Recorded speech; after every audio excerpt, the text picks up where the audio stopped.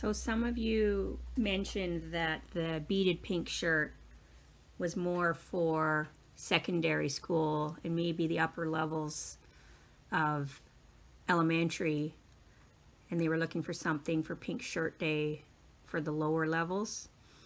And the only thing I could think of at this point is getting one of these embroidery boards, which what I did was I just went to the dollar store, got a cross stitch kit. It's $1.25, came with a bunch of different yarn and one of these square embroidery boards, and it comes with a plastic needle, which would be very perfect for elementary. And you know, then I've taken my little t-shirt cutout and made a little tracing, and then what I'm going to do is try as best I can to do an outline of the shirt, and then I'll fill it all in and see if this could be something that primary students could do.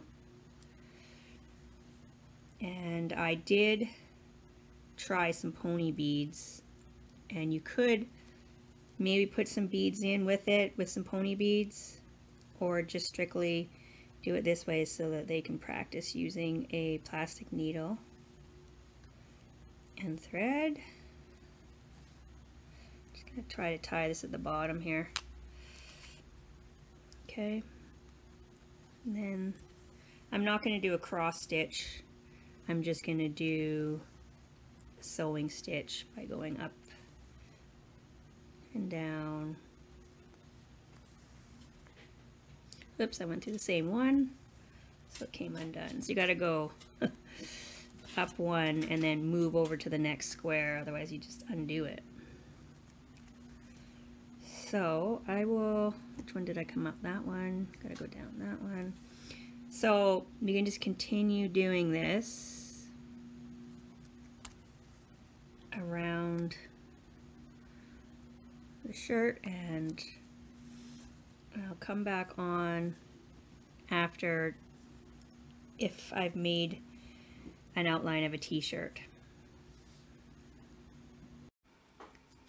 Okay, there you have, I've outlined it in pink, and it worked okay. And now I will just continue to fill in the rest.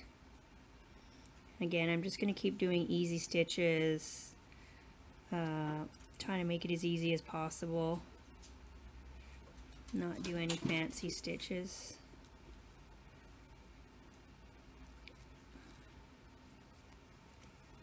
And I'll fill in the whole shirt like this, and then maybe I'll take another color and fill all around the shirt, and I'll show you what it looks like at the end. Okay, as promised, here is what it would look like if it was all filled in. So it gives you an option of a easier project for primary as opposed to the beaded shirt, which was quite advanced and required more skill. I also just want to quickly say that I also was thinking about this with the red dress. So I tried it both with doing a red dress and the outline, but I also tried it with cutting out the red dress from this. Do have to keep in mind that when you cut it out, it does create some kind of sharper edges, which I'm not sure if that's great with primary, and also it would require you probably having to cut out all these patterns for them. But I just wanted to show you that you could do that with the pink shirt, or if you wanted to do the red dress.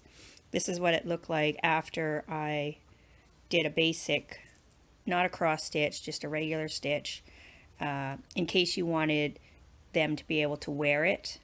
And I put a few beads on, because this would be harder to like wear, but you could wear it.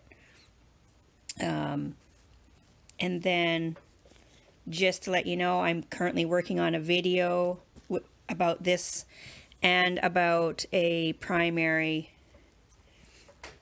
red dress. So instead of doing like a fully beaded red dress, I was asked for something more simple, and so this is what I came up with. Is just, you know, having your felt and then just doing the beading along the edge. And then a little bit more advanced, if you wanted to, could put more beads on the bottom of the dress, make them, you know, some dangly beads. Just depends on the skill level. And then I also am currently working on these, which use Delica beads, and I'm not sure if I'm going to do a video on it because I watched videos in order to do it myself. I custom sort of made my own pattern for this one, but I can point you guys in the right direction, so you can check out my red dress videos if you're interested.